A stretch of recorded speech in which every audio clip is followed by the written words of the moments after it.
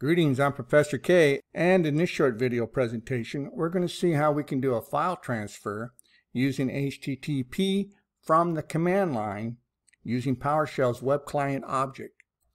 For this lab demonstration, I will be using one install of VirtualBox to include the extension pack, one virtual install of Kali Linux, and one virtual install of Windows 10.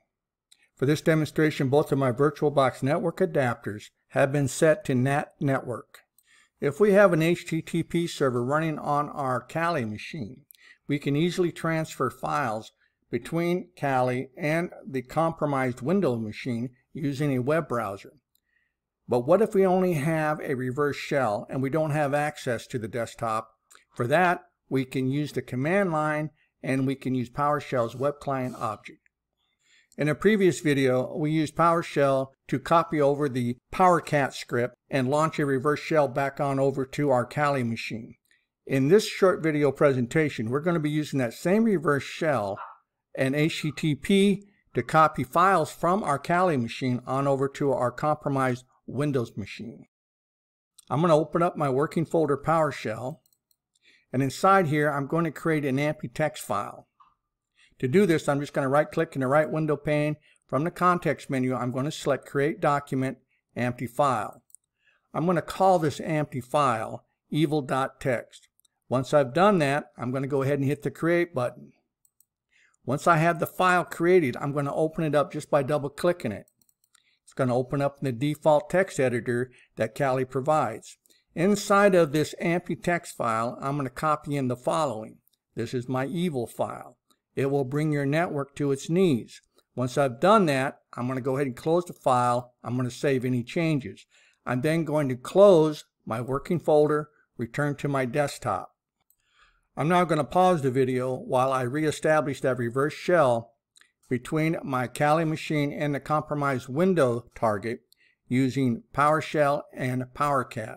And I will return to the video once I am ready to start the file transfer. And so again, in this scenario, the only access I have to the compromised Windows machine is this reverse shell that I have established using PowerShell and PowerCat. How I establish the reverse shell is not important. What is important is that this is the only access I have to the compromised Windows target. Inside of my work folder on my Kali machine, I have a text file called evil.txt. I need to get a copy of this file on over to my compromised Windows machine. I need to place it on the desktop to show that as a pen tester, I actually did compromise that remote machine using a reverse shell. And I know that if I have an HTTP server running on my Kali machine and I place that evil.txt file into the correct folder, I'll be able to connect back on over to the Windows machine and use HTTP to transfer this file. So at my prompt, in the reverse shell, I have typed in PowerShell --C. That means launch me a session of PowerShell. Give it a space, wrap it in an open bracket, new object, system.net, and the object is WebClient. I want PowerShell to download a file from 10.0.2.15 called evil.txt, and I want it to place it up inside of C, users, i.e. user, desktop, and on that desktop, I should see an evil.txt file when I'm done. Let's go ahead and hit enter, and it comes back to the prompt, letting me know if that command completed successfully.